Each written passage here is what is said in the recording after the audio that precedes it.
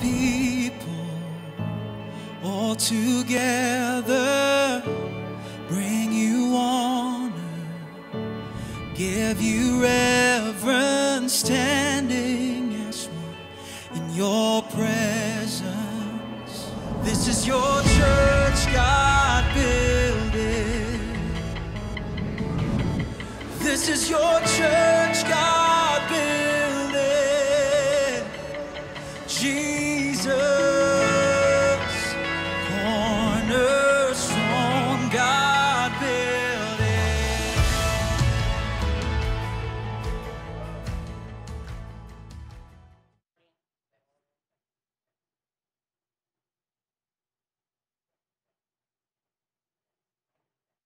Test. All right. Good morning. Morning. Can you greet the person beside you for a while? Just give them a good morning. Come on. Okay. We are starting a brand new series today. All right. So it's a series that talks about the church.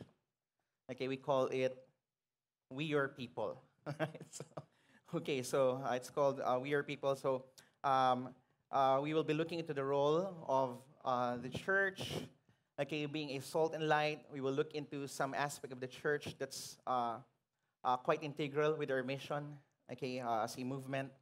So before I go to the word, okay, let me say a few things for a while.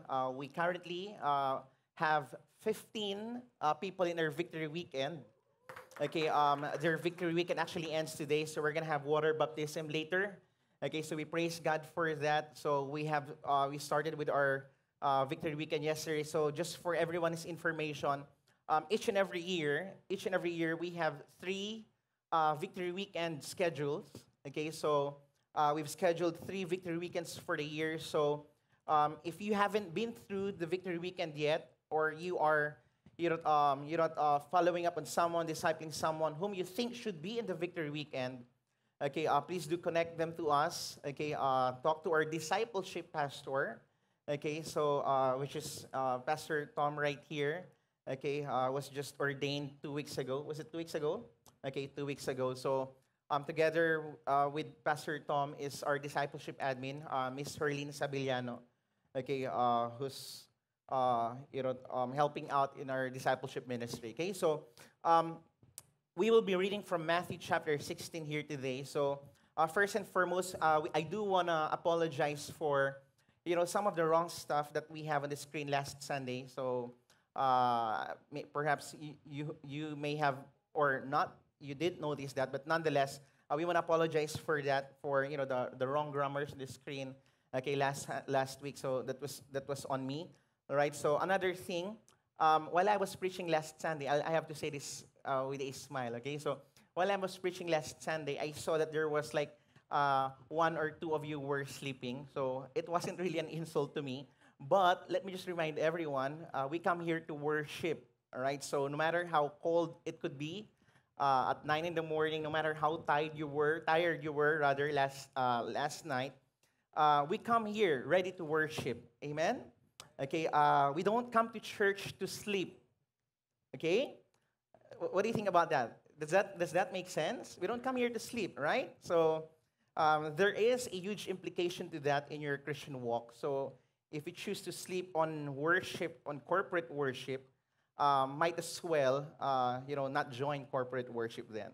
All right? So stand on your feet for a while. Let's look into Matthew chapter 16. Okay, this is Matthew chapter 16. We will be reading from verses 13 down to verse 19. Okay, so we are reading from the ESV. I'll wait for everyone to be there. Matthew chapter 16, verses 13 down to verse 19. All right, so I think it would be easy for you to spot your in the book of Matthew. This is your first book. In the New Testament, so you can just go there. Some of you are using your digital Bibles. It's totally fine. Matthew chapter 16, verses 13 down to verse 16. All right, so let me just read this for everyone. It says here, now when Jesus came into the district of Caesarea Philippi, he asked his disciples, who do people say that the Son of Man is? And they said, some say John the Baptist, others say Elijah, and others Jeremiah or one of the prophets. He said to them, but who do you say that I am? Simon Peter replied, you are the Christ, the Son of the living God. And Jesus answered, blessed are you, Simon Bar-Jonah, for flesh and blood has not revealed this to you, but my Father who is in heaven. And I tell you, you are Peter, and on this rock I will build my church, and the gates of hell shall not prevail against it. I will give you the keys of the kingdom of heaven, and whatever you bind on earth shall be bound in heaven, and whatever you loose on earth shall be loosed in heaven. Then he strictly charged the disciples to tell no one that he was the Christ. Let's pray for him. Lord, we come before you here today. Can we just lift our hands before God in this space for all? Just lift your hands before God. Lord, we come before you. Lord Jesus, we acknowledge that you are the cornerstone. Lord, everything that the church does, Lord, emanates, God, from our understanding of who you are. And so, Lord, as we look into your word here today, we worship you. We bless your name. We ask that you would endow us, Lord, with wisdom as we try, Lord, to understand, Lord, such a familiar verse for us. And perhaps for us, God, for some of us, this might be a time of unlearning, that we may hear what you have to say, God, to every single one of us here today. Lord, today as we lift our hands before you, we bless you. We honor your name. We praise you, Lord. Amen and amen. You can be seated now.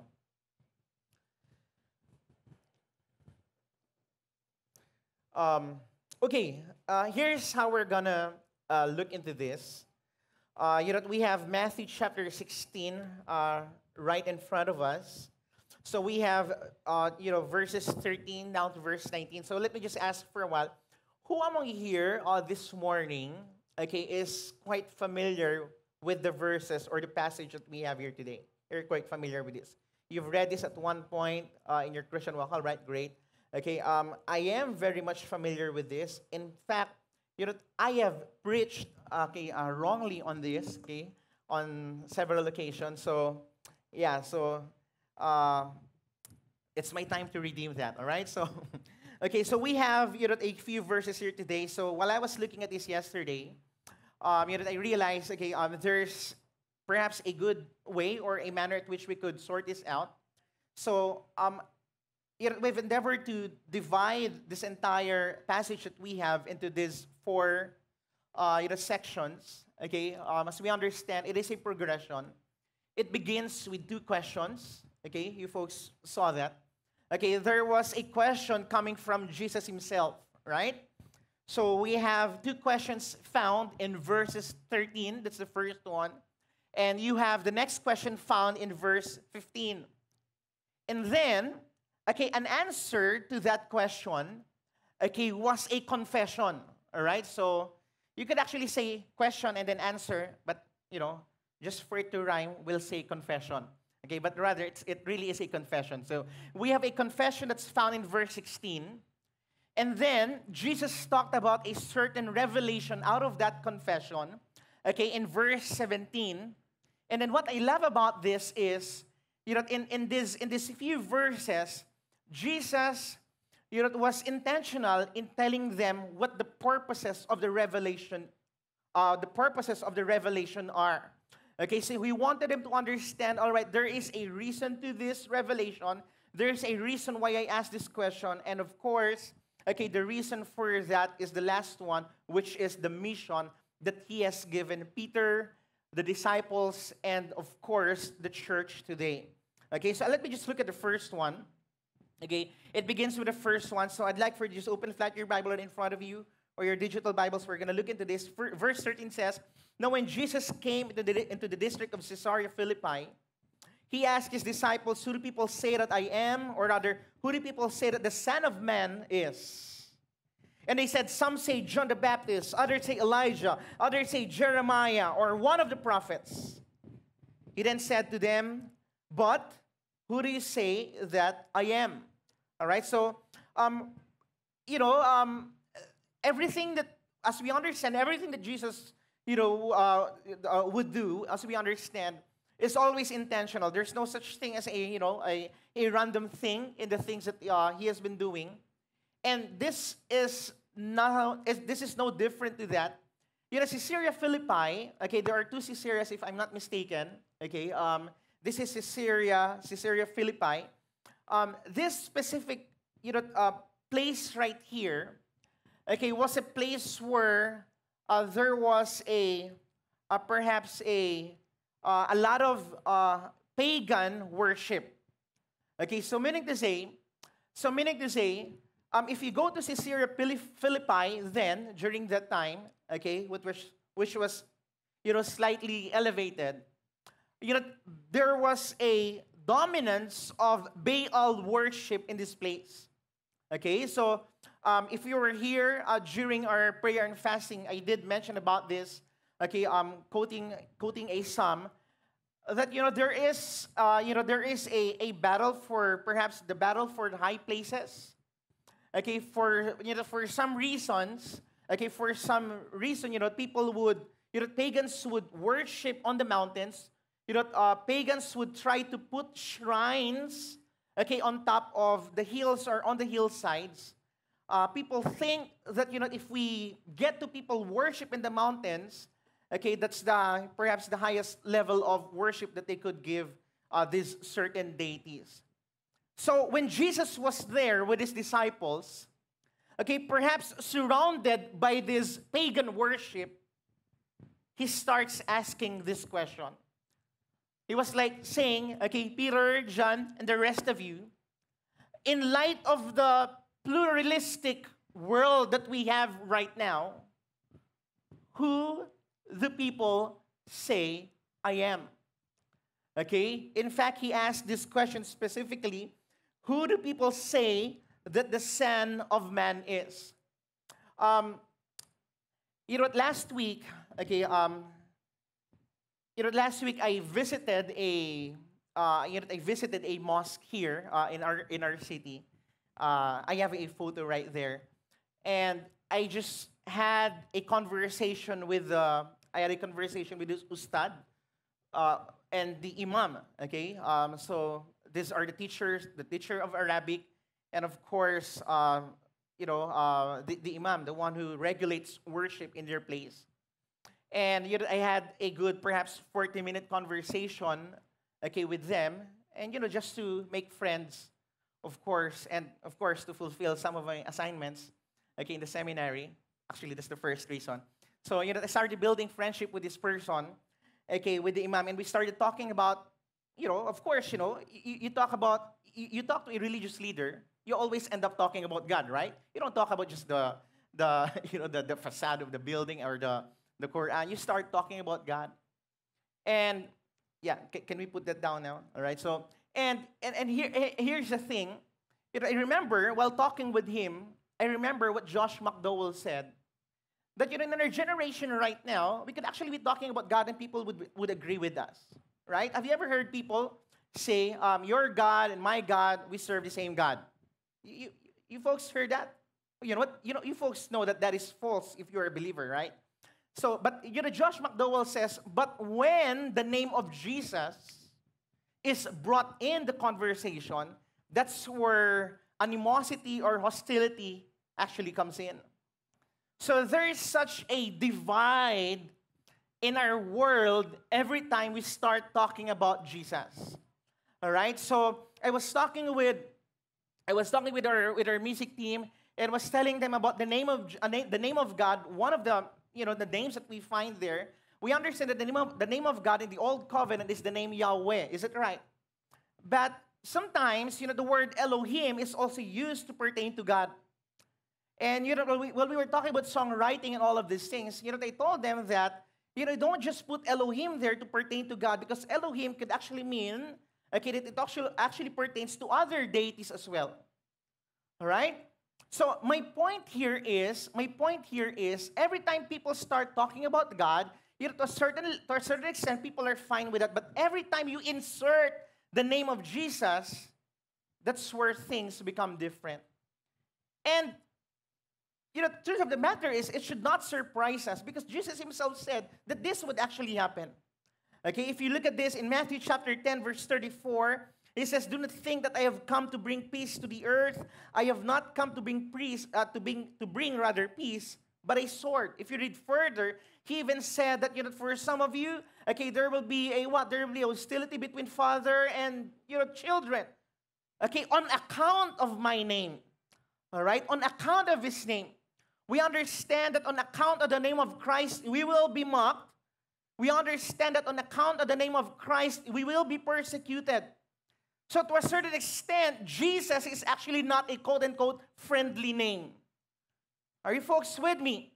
I mean, for us here in Dumaguete, we might not feel that repercussion, okay, for two reasons. Number one could be we live in a religious culture which accepts who Jesus is. Number two could be you haven't been speaking about Jesus, more as how you ought to be speaking about him.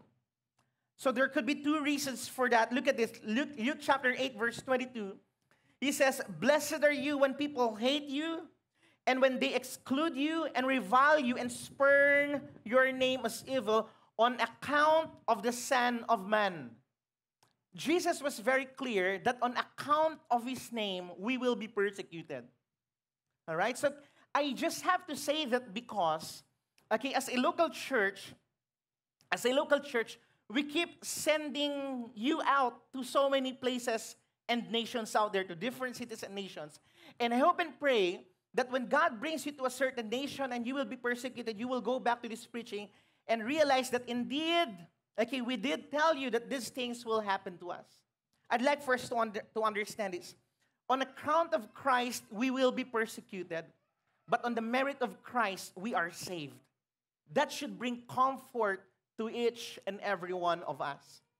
And then it says here, look at this, in verse 13, in the latter part of verse 13, he doesn't just tell them, okay, all right, we are in Caesarea Philippi at the backdrop of this pagan Baal worship. He doesn't just say, okay, who do people say that I am? Okay, he actually tells that, or rather asks that to his disciples. But rather, pertaining to the people, he says, who do people say that the Son of Man is? That the Son of Man is. I'd like for us to turn our Bibles for a while to Daniel chapter 7. Okay, turn your Bibles for a while to Daniel chapter 7. I don't have it here on the screen. But I'd like for you to see this for a while. Because too often, we would realize, or we would read that there was quite all right, are you folks there? There was quite a number of times that Jesus referred to himself as the Son of Man. So we have to go back to where this have originated. All right, in Daniel chapter 7, verse 13 to 14, okay, it says here, "I saw in the night visions, and behold, with the clouds of heaven, there came one like a son of man, and he came to the Ancient of Days, and was presented before him, and to him," look at this, "to the Son of Man was given," okay, what was given to him? "Dominion and glory and a kingdom, that all peoples, nations, and languages should serve him," or worship him. His dominion is an everlasting dominion which shall not pass away, and his kingdom one that shall not be destroyed. All right? So that's the context of the words Son of Man. It's actually a title. Okay, so Bible is very clear in Daniel chapter 7 that to the Son of Man, okay, dominion was given by the Ancient of Days, which actually pertains to God the Father, as we understand. And Jesus uses this title for himself over and over again. This wasn't the only time. This wasn't the first time. He would keep referring to himself as the Son of Man. So he asked his disciples now, I did that to wake you up, okay? He asked his disciples now, okay, who do people say that the Son of Man is? He asked. Who do people say that the Son of Man is? And here's the response. Look at this. In verse 14, here's the consensus, okay? Here's the consensus. Of course, he was actually pertaining to himself. Okay, so he wanted to make his disciples understand that indeed he is the Son of Man. All right, he is the Son of Man. And he was asking them, what are other people's perception about who I am? And here's their response. In verse 14, it says here, some say John the Baptist, others say Elijah, others say Jeremiah, or one of the prophets. All right? So that's interesting. That's interesting. I mean, come to think of this. You don't just reference to yourself as an Elijah. Right? You don't just go to your friends and tell your friends, you know what? I'm like Moses, or I'm like Abraham. You don't say stuff like that. But when people start telling that you have like the Davidic kind of courage in you, stuff like that, you take that as a compliment. Now, that was people's perception of who Jesus was. That he was one of the many prophets. In fact, you know what? If you would allow me to use this term, he was one of those elite prophets that they had. But as much as this sounds good, as much as this was the popular opinion, I want you to understand this. This was a misconception. All right? As much as this was, the popular opinion about him, that he's like Elijah or whoever, or Jeremiah, this was a misconception. Why? Why was this a misconception? Because he's not just a prophet. Amen. Come on now. Those of you will be going to Qatar, to Jordan, to Saudi Arabia, to Dubai. Okay, as you encounter and interact with people there, I want you to understand this. Jesus isn't just a prophet. Amen. He isn't just a prophet. And we fully understand that. And he doesn't interrupt that and say, hey, you know what? Hey, I'm not just a prophet. He doesn't say that. He doesn't interrupt that. Instead, here's what happened. Look at this. In verse 15, he starts asking, okay, they said, some say Jesus. Okay, some say you're John the Baptist. Some say you're Elijah. Some say you're like Jeremiah or one of the prophets. Here's how Jesus interjected. Jesus wasn't like, excuse me. It wasn't like that. He interjected with what? Come on now. He interjected with another question.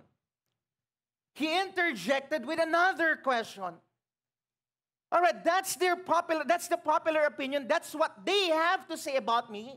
Those who do not have a relationship with me, that's their perception of me. In fact, you can bring that to the contemporary culture right now. And every time you start talking about Jesus, even to other world religious leaders, they will always have a good perception of who Jesus is. Okay, whether that person embraces Hinduism, Buddhism, they will all tell you that Jesus was a good guy. Come on now. But I want you to understand this. Jesus isn't just a nice guy. Jesus isn't just a good guy. He isn't just a prophet. So Jesus wanted to draw the answer not from other people. He wanted to draw the answer from what? From his disciples themselves. And I want us to understand that today, Jesus would want to draw the answer from us as a local church. And here's what he asked them. Look at this. He asked them, he said to them, everybody say them. He said to them, but who do you say I am? Who do you say I am? While I was reading that, I was tempted to tell all of you here today, and I was really tempted to create an application question out of this and ask you, all right, MC, so who is Jesus to you? What is your perception of Jesus? But I realized, wait a second, before I ask that question, I realized that the word them here is actually important. The word them here is actually important. And here's what I'd like for us to understand. And everybody say order. Everybody say order. Okay, there is an order to this that we need to understand, all right? And I want you to ready yourself with this. There's an order to this that I'd like for us to understand. Every time we talk about our opinion, our perception, our understanding, our acknowledgement of who Jesus is, I want you to understand this. It has to first be communal before it is personal. All right? It has to be communal first before it is personal. If I ask EJ right now, okay, if I ask, I was supposed to ask the leaders yesterday in one of our group chats, I was supposed to ask them who Jesus is to them. And you know what I'm going to get from people? Okay, I could actually answer for all of you. If I ask you, who is Jesus to you? Here's how you're going to answer me. Jesus is my Lord and Savior. Isn't it? I mean, for you who have been a Christian for the longest time, that has always been an answer. That has always been our answer. Jesus is our Lord and Savior. Is there something wrong with that? Of course not. Is that not true? Of course that is true. But the funny thing here is, I'd like for us to understand this. He asked them corporately. I want us to understand this. Yes, Jesus is your Lord and Savior, but I'd like for us to understand that Jesus is also what? The Lord of all creation. Think about this for a while. Think about this for a while. If Jesus is not just your Lord and Savior, sometimes that sounds like, Jesus becomes our puppet. Sometimes it sounds like Jesus is becoming like what? Our teddy bear, our puppy, or stuff like that. But if I tell you right now, yes, Jesus is your Lord and Savior, but He is also Lord of all creation, it changes our perspective. It changes our perspective. In what sense? Here's what I'd like for us to understand. Whether people confess, you here today, whether people confess that Jesus is Lord or not, He remains to be Lord. Come on now. Jesus is not Lord based on your opinion. Right? Whether people confess with their mouth that Jesus is Lord or not, He remains to be Lord. The Lordship of Christ, I want you to understand this, the Lordship of Christ does not diminish over the unbelief of the people out there. He remains to be Lord, remains subject under His Lordship. We are still asked to submit under the Lordship of Christ. It's interesting because while I was looking into this, I realized that I just remembered a story in the creation account. You remember on the seventh day, it says there on the seventh day of the creation, it says there that God actually rested. You folks remember that?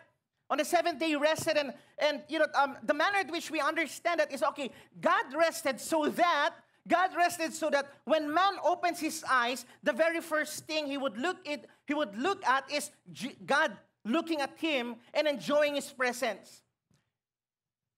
Sounds good. It's so anthropocentric, so centered on ourselves. Come on now. But the literal translation of that is, if you look at that, it gives us a picture that when God rested, it gives us a picture actually that God, what? Has the earth as His footstool. I think about that. You folks saw that recent photos of the universe? Those sharp photos of the universe. I'm not sure, but did that give you some goosebumps? No? I think about that, and I think about the creation account. It tells me that every time I think about the Lordship of Christ, Filipino culture, every time we think about the Lordship of Christ, do not think of pendants or bracelets or necklaces. Think of the cosmos. Friends, listen. Victory Dumaguete. We serve and worship a cosmic King.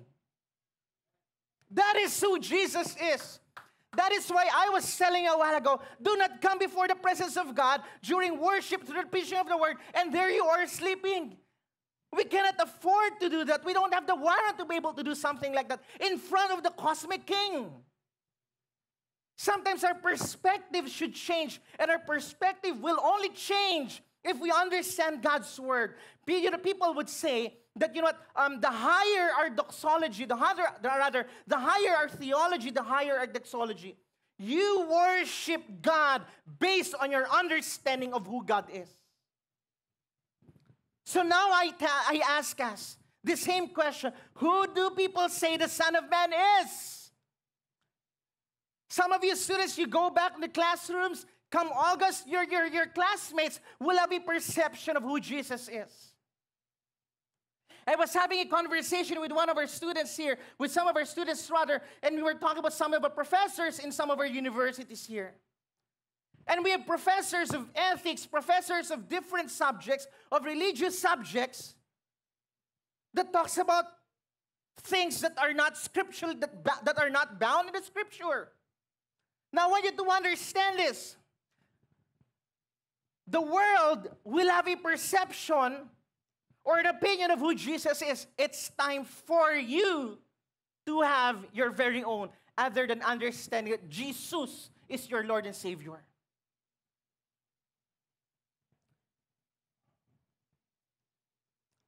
Friends, if you've been a Christian for quite some time now, I think it's time for you to have, I think by now you have already graduated from your Papa God theology. From accepting Jesus in your heart theology. You should have graduated from that already.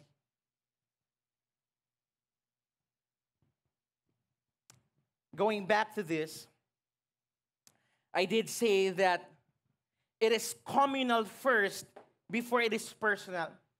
I was talking with, I think that was Brian a few days ago. We were talking, we were having a discussion about quiet time and stuff like that. And yeah, quiet time is great, isn't it? Like a lot of you, all of you, rather, you do your quiet times. Your solitude, it's actually good. But like what I said, Bible tells us that faith comes from, come on now, from reading, from hearing. When the word is preached, when we come together with the rest of the believers, that's where we grow. I'm not undermining quiet times. I do that every single day. It's totally fine. It makes me grow in my walk with Christ. But at the end of the day, it's communal first before it is personal. I think about this, and I take a closer look on the question of Jesus. He was like, okay, how about you? What is your perception of me? That was his question to his question to his disciples. Who do you say that I am? So again, I said it's corporate. I think about it and realize, okay, this is how important a statement of faith in the church is. When God brings you to Malta, when God brings you to London, when God brings you to Paris, when God brings you to Chicago, when God brings you to New York, God brings you to Toronto and Vancouver, whether in Somalia, Ethiopia, Cape Town, wherever God brings you, Bahamas, we just sent off Che, and you're going to choose for yourself a church, go to the website, go to the statement of faith, and see what they have to say about our Lord Jesus Christ. Look at the statement of faith. Look at the creeds and confession that they embrace. There are ancient boundaries that contemporary culture should not be moving. And this is very important in our generation right now. I want you to understand that this is a storm waiting to happen in the Philippines. Well, actually, it's already happening. That liberal theology is creeping in. Liberation theology in North America is so big. Progressive Christianity is already in, even among evangelical circles. And sometimes Christians as we are, we cannot distinguish one from the other. Why? Because you actually do not know who Jesus actually is.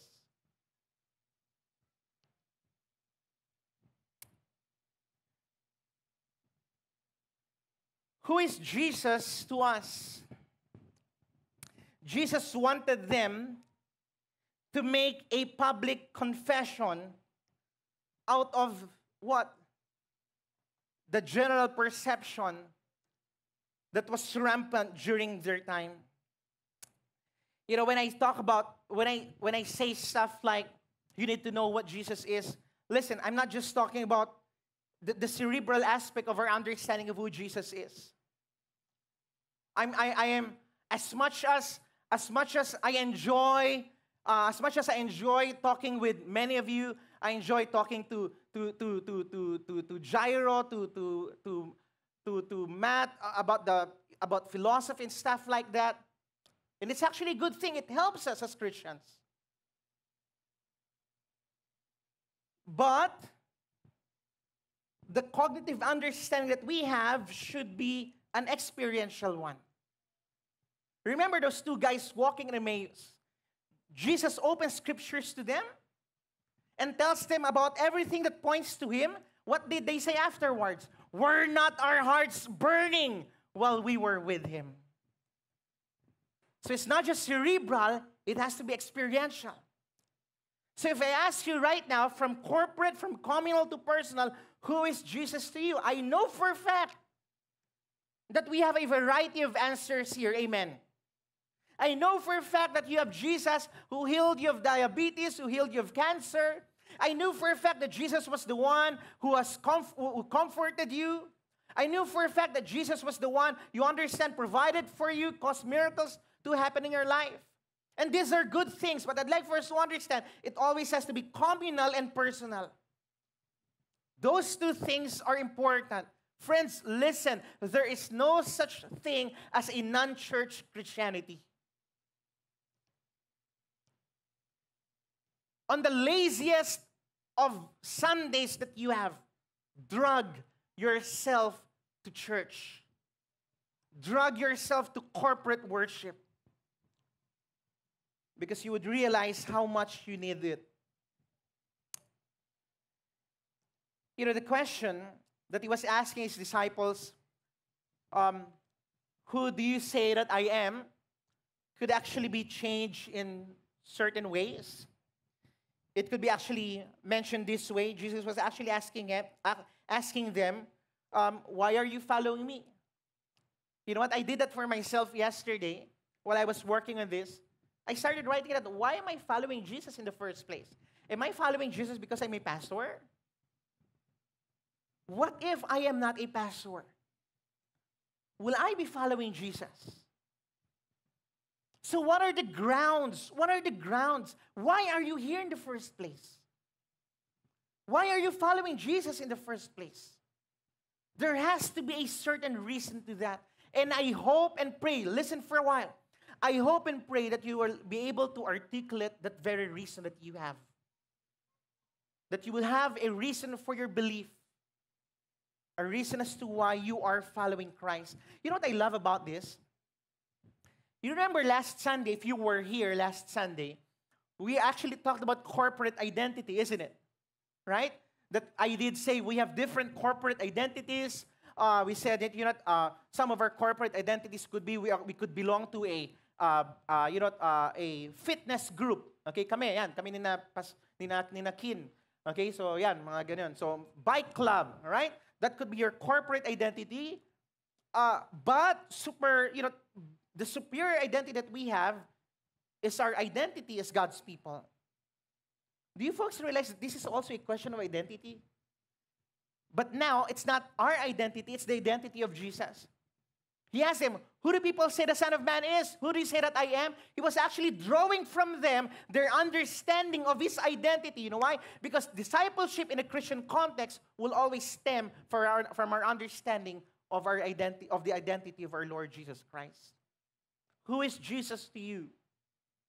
Who is Jesus to us corporately as a church? Who is Jesus to you personally as a Christian? Please answer that question. If I may say this, when you go home later, right after the service, when you have lunch, can you pull out those two questions and ask that to each other? whoever it is that you're going to have lunch with, can we please do that for a while later? Not now, but please do that later. Okay, ask those two questions. Who is Jesus to us, corporately as a local church? And who is Jesus to you personally? And I know for a fact that you will arrive at certain answers to that. Now look at this. In response, in verse 16, here's the confession. Simon Peter replied, "You are the Christ. You are no Jeremiah. You are no Elijah. You're no Moses. You're not even Abraham." Listen, friends, Peter was like, "You're greater than those people." He says, "You are Christos. You are Christ himself, the Son of the living God." And I want you to understand, I want you to imagine this for a while. I want us to imagine the eyes of Peter here. If you would allow me to use allow us to use our imagination for a while. At the backdrop of this pagan worship, I want us to imagine the eyes of Peter. Peter was looking at all of this Baal worship around them. And he looks at Jesus and say, "You are the Christ. Not just a prophet, not just any deity. You are the Christ." Then he says, "The Son of the living God." He emphasizes, living God here because, like what I said, around them were a group of dead gods. Gods made with hands. Gods who can perform what the living God can perform. Dead gods for that matter. Friends, listen. We serve and worship the one true living God. Amen. We serve and worship the one true living God. Here's what Jesus has to say about him. This is interesting. Jesus answered to him, "Blessed are you, Simon Bar-Jonah." All right? Jesus was like, "Oh man, you got it right." I'd like first to understand the different exchanges of Peter and Jesus in the Bible.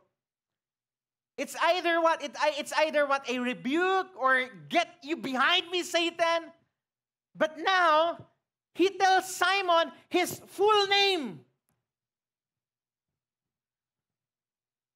It's like, I don't know with you, but did your mother, your mom, has they ever done something like this?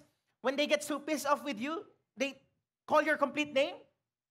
Thomas Morris Villegas, descendant of Leon Kilat. Asa ang pagkaon. People would do that, right? To emphasize something. To emphasize the gravity of the situation. And Jesus calls him Simon, son of Jonah. You got it right. You got it right. Right in front of you is the Son of Man. Right in front of you is Christ himself, the Messiah, the long-awaited one, the anointed one. I am the anointed one. Friends, listen, I don't know with you, but I look into this and it just tells me about the revelatory power that is right in front of me here in this very verse. Human as he was, he got it right. But actually, here's what Jesus told him. For flesh and blood has not revealed this to you, but my Father who is in heaven. You know what it means? Why are you here today? Why are you here today? Why do you cry sometimes over the preaching of the gospel? Why is there such an experiential experience and a cognitive experience every time we start talking about Jesus? Why are you here? That's the question. I want you to understand this. You're here because of God's initiative in your life. Because God chose you. Like what I said last Sunday, not because we are a choice people. No, God simply chose you. I got born again when I was 19 years old. Prior to that, I had my religion classes, and every time I open the Bible, I have this Bible given to me. Every time I open the Bible, man, I just find myself laughing because it's so funny. It's so funny. I can't comprehend what kind of a book is this. But for some reason, the moment I became a Christian, every time I open God's Word, for some reason I do for a fact understand that God speaks to me directly. That the Holy Spirit speaks to me, that I started understanding, my mind started comprehending it, that I can't get enough of it, that I wanted to study God's Word over and over and over again. Why? Because God revealed Himself to me. God revealed Himself to you. And I realized if that is the case, or rather if that was not the case, I could be just one of those persons biking out there. I used to bike, by the way. When I was in college, believe it or not, I was as thin as Tim. I would be what? I'd be a lost environmentalist out there. I rallied there in Pardises without slippers or shoes. I could just imagine how crazy life would be like. And I started thinking about my mom. Started thinking about my dad. My dad was a Chinese Muslim. My mom was a member of the Iglesia Ni Cristo Church. We attended Jesuit Catholic school, all of us brothers and sisters. And I can't help it. I was telling Rian, man, I want to preach the gospel to them. And guess what? Friends, listen. One by one, my family started getting saved. By whose initiative? By God's initiative. So friends, listen. You're here because God chose you. You're here because God took the initiative. So, friends, listen. Don't take this for granted. I hope you don't become what? A 10-year-old, 15-year-old Christian. Okay, I know that already. I've been there already. Friends, listen. There's so much to learn for a person who exhibits humility. How about the lost zeal and the lost fire that you once had for God, for the kingdom of God? Where is that now? You know how to rekindle that? How to rekindle the fire that you used to have before? Ask this question. Who is Jesus to you? Who is Jesus to us? Who do people say that I am? Who do you say I am?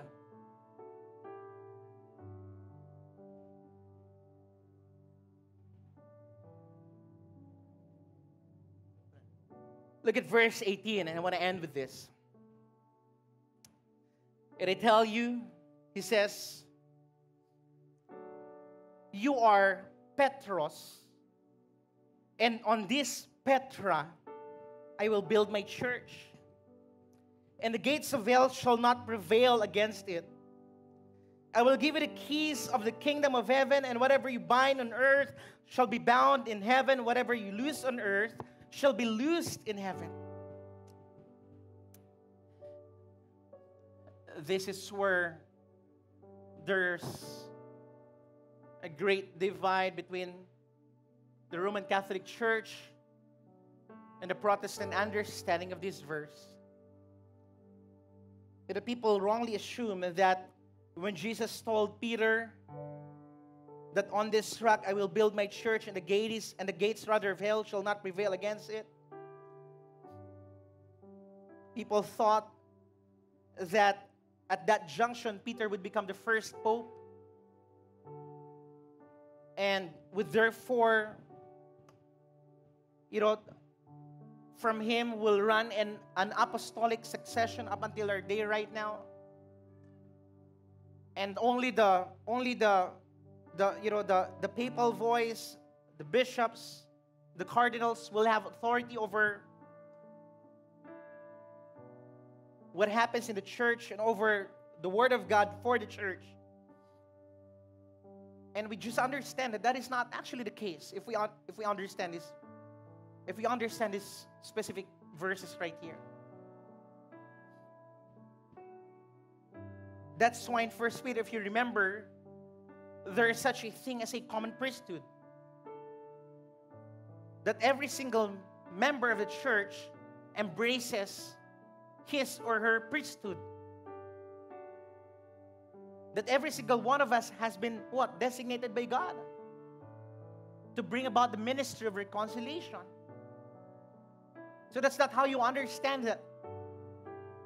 Jesus was simply telling him, you are Petros, and on this Petra I will build my church. Petra, there is like a bedrock for that matter. In essence, Jesus was simply saying that the church will be built on me. The church will be built on me, the cornerstone. Everything will emanate from me, not from Peter. I mean, props to Peter, of course. The same way that we give props to Mary, that God used them mightily. I will give you the keys of the kingdom of heaven, and whatever you bind on earth shall be bound in heaven, and whatever you loose on earth shall be loosed in heaven. That's actually taken from Isaiah chapter 20, verse 22. I don't have it here. But it says here, I will place on his shoulder the key of the house of David. He shall open and no one shall shut. He shall shut and no one shall open. In essence, here's what it talks about. Jesus was actually telling Peter, Peter, I am actually appointing you as a steward of my kingdom. As a steward of my kingdom. It will be your job to watch and care for my kingdom. You folks remember this? You remember this in John chapter 21? Take care of my sheep. Feed my sheep. And guys, guess what? Instead of like a position that Jesus gave them, you know what God gave them actually? God gave them a mission. God gave us a mission. And Jesus was like, okay, from now on, it's gonna be the church. The church will be what? The church will be my representative. The church will bring the good news about me to all corners of the world. If you don't preach, people won't hear the gospel. So we have a mission. Would you tell your seatmate for a while? We have a mission. And here's what I'd like for us to understand. Your mission is God's mission. Because in reality, we don't have a personal mission. We simply join God's mission, and His mission is our mission. Not the clergies, not the pastors, not the staff, but every single one of us. We will give an account to God for how we have fulfilled the mission that He has given us. Go out there, preach the gospel, and make disciples of all nations. Father, we thank you for today. We thank you for your grace in our life. We thank you, Lord, for your love. We thank you, Lord, for your mercy. We thank you, Lord, because we can look to you, our cornerstone, for strength, for wisdom, for everything good that emanates from you. While all heads are bowed and all eyes are closed, I want to pray for some of you here. You know, I felt I want to pray for some of you here. If you're here today, and I don't know, maybe some of you are tired, some of you are exhausted, some of you you're just emotional perhaps. You're becoming emotional over something you don't understand. Some of you are confused. You folks realize that is actually not connected to my preaching, but I strongly feel it that here, this very morning. While all heads are bowed and all eyes are closed, I'm going to pray for some of you. If you're that person, would you please raise your hand for a while? I'm going to pray for you. I see that hand. Just lift your hands before God. Just leave it before God. Just leave it before God in this place. I see those hands. It's okay. Just leave it before God. Now, this is Jesus to you right now. This is who Jesus is to you. Lord, I thank you for today. You see these hands, Lord, lifted before you. Lord, may we understand that you are the God who deeply cares for us. Lord, you deeply care for your people. Lord, there is such a high level of anxiety among some of us here today. Some of us here, Lord, cannot even comprehend and understand ourselves. Some of us here today, Lord, are in a situation, Lord, that's just robbing the joy away from us. So, Lord, we lift our hands before you because we acknowledge that these things are what we go through. And we also lift our hands before you here today, Lord, because we are asking for help. Lord, help us. Holy Spirit, help us. Help us today, Lord.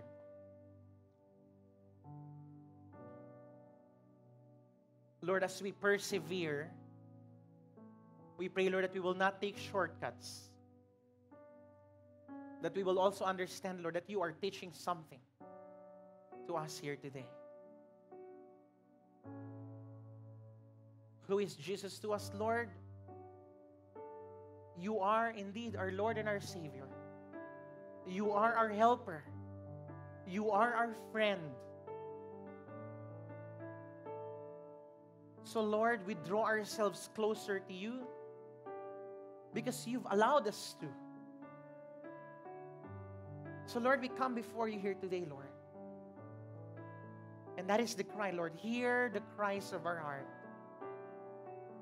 Help us, Lord. Help us. Deliver us, God. I ask, Lord, for your grace. I ask, Lord, for even, Lord, your tangible nearness.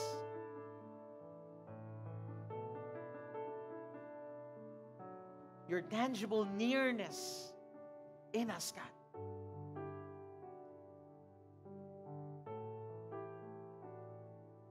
Lord, we will not give up because we understand also as well, God, that greater is He who is in us than he who is in the world. Allow us, Lord, to take captive every thought that we have in our minds right now and make it obedient to you. You said in your word, Lord, we understand, Lord, that you are, your ears are so quick to incline to the cries of the widows and the brokenhearted. You incline your ears, Lord. You listen to our cries. So, Lord, I know for a fact, Lord, that you are inclining your ears to many of us today. And you're reminding us, God, that you are with us. The Lord is reminding you right now that He is with you. When you look around you and you feel like no one's there for you, the Lord is with you. The all-powerful one, the all-knowing one.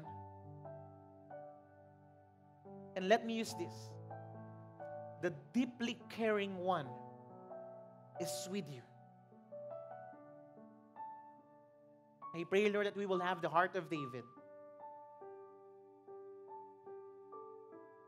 That we will always run to you no matter what. We will run to you in times of joy. We will run to you in times of success. We will run to you in times of pain. We will run to you, Lord, in times of trouble. We will run to you, Lord, in times that we sin even. Lord, you see these hands before you here today.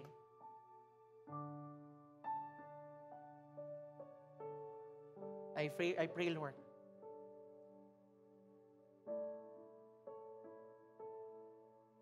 that they will find help in you. Where does our help come from? Our help comes from the Lord. In Jesus' name, amen and amen.